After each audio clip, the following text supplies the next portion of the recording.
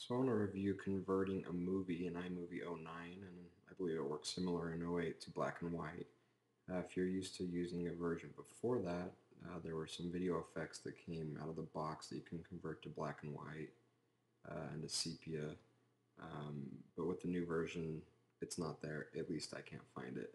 And I poked around forever, but what is there is under the settings tab for each clip, there's a video adjustment.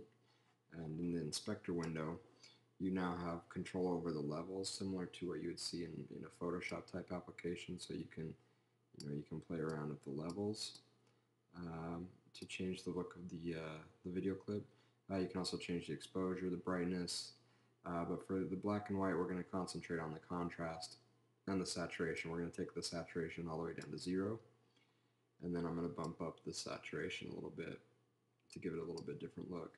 You also notice that you can change the white balance if you either screwed up the white balance in your camcorder or you wanted to change it to a different tone. We can change to a browner tone and get it that sepia look. So although it's not as quick and easy as pushing a button with a pre-built effect, I think it gives us a lot more control. So that's it to convert the clip to black and white. Click done and we can preview the clip. No. Is it good? Is it so good? Very good. Very good. Want more? No. You're done?